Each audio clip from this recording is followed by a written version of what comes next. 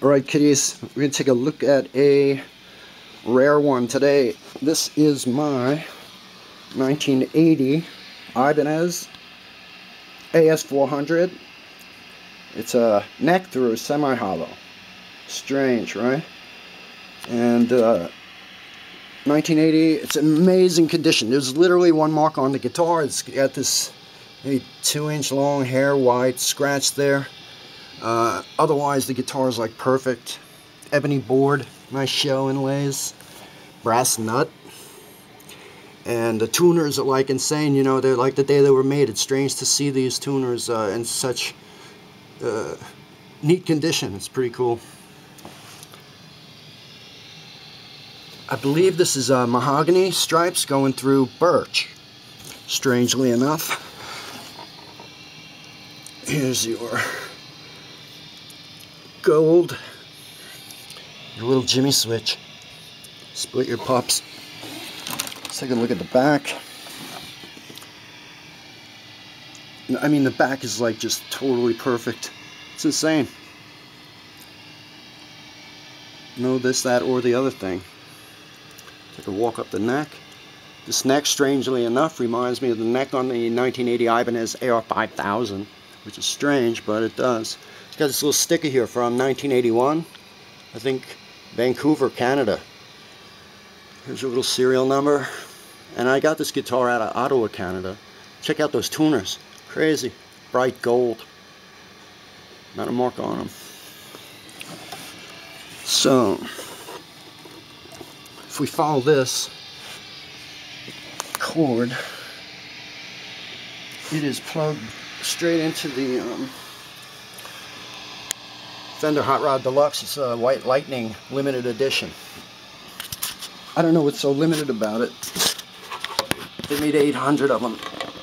Don't sound too limited to me.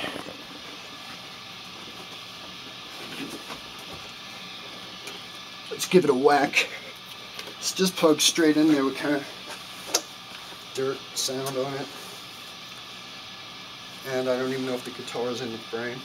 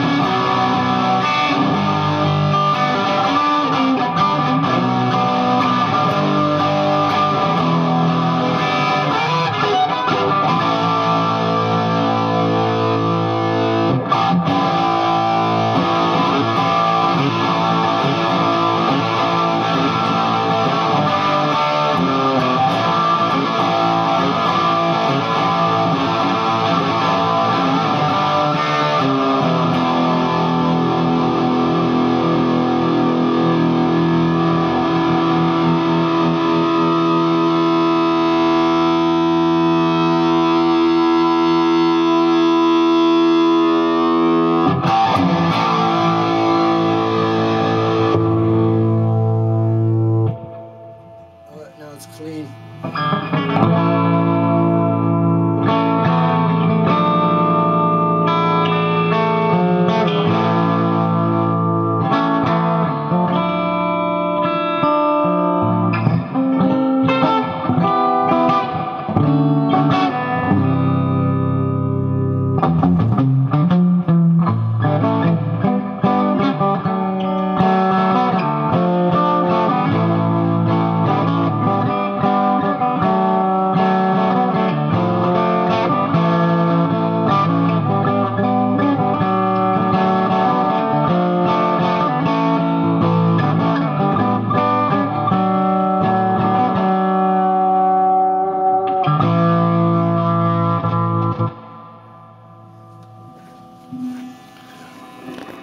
Sorry about that.